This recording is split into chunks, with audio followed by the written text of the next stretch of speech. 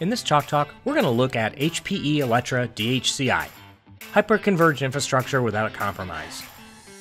The HCI experience has made life easier, simple to deploy with software-defined infrastructure abstracted. It's simple to manage with unified management that eliminates silos. And it's simple to scale, allowing you to start small and scale out in increments. But there are compromises rooted in architectural design trade-offs. Resiliency penalty resulting in business risk. When a node fails or needs to be taken out of service, apps and data are impacted.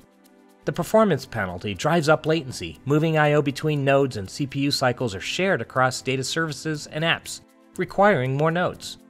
An over-provisioning penalty, with fixed compute and storage scaling resulting in over-provisioned and idle resources. How can you get the HCI experience without the compromises? Let me introduce you to HPE Alletra dHCI.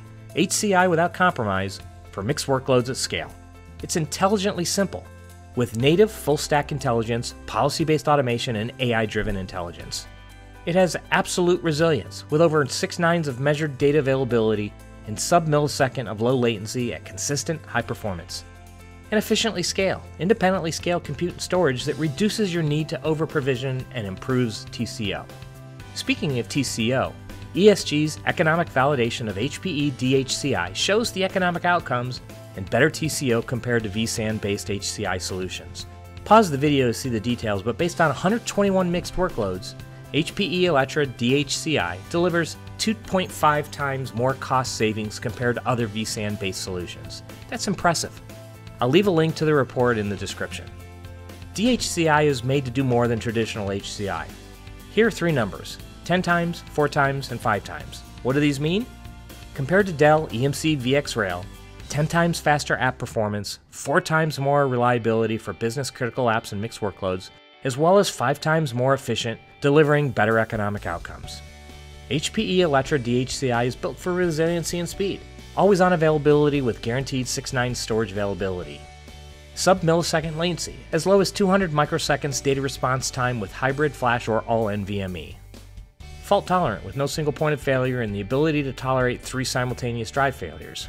Run with VM-centric data services like deduplication, encryption via policy-based automation.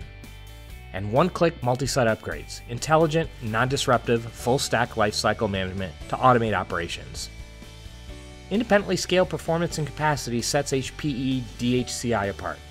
The architecture disaggregates compute and storage so you can scale servers and storage flexibly to support your application needs.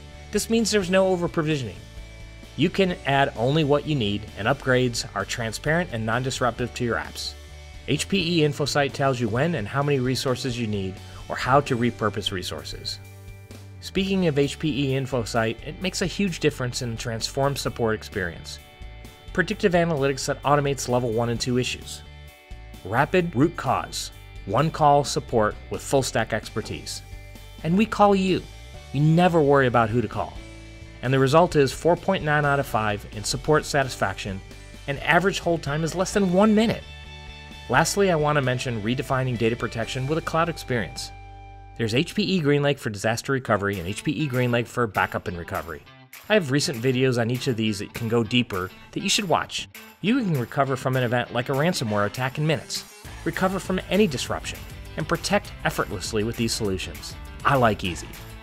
And since I mentioned HPE GreenLake, HPE Alletra dHCI is available via HPE GreenLake, and get all the agility benefits of the HPE GreenLake pay-as-you-go consumption model. To learn more, go to hpe.com/storage/dHCI.